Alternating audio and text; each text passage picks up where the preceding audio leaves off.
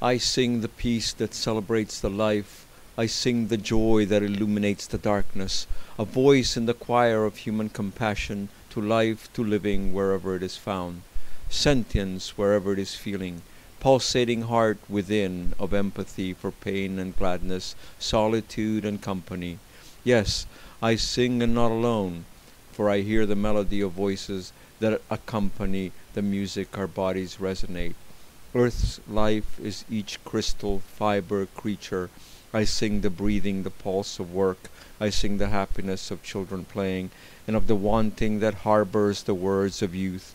Sometimes in prose and sometimes in rhyme, I sing the memories I've gathered, the smell of her black hair as I held her, moonlit desk of someone now gone, mountain fields and pastures, comings and goings of lives, woven in and out of mine, a tapestry of life, people, and creatures that speak of a universe worth knowing. The wind accompanies me, the changing of the weather, the closing of the day. Chilled I feel the feeling alive, and watch the sun's rays across the cliffs, the line where the earth's own forces create the mountains across the far below, the winds that sculpt the valley. How solemn, that pale the human effort, nature that fashions what is out of what was.